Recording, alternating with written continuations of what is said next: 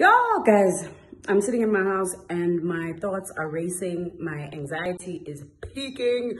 I am raging at the clients who don't want to pay at this point, who I'm still chasing money from at this 11th hour of the lockdown. But I'm also just thinking about moms and how moms are coping with their kids who are becoming increasingly more bored and also picking up on our anxiety.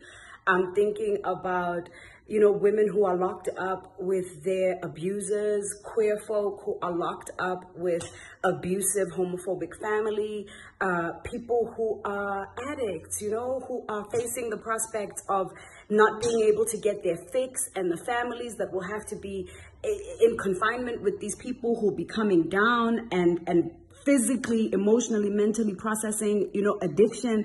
And I'm just like, I'm heartbroken that government doesn't see us.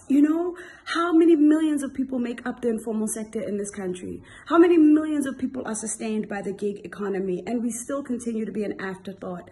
And the people who are asking the interesting questions are the people who get ignored all the time. Civil society, creatives, Black feminists. These are the people who are providing support for me and who are asking interesting questions. And does anybody see us?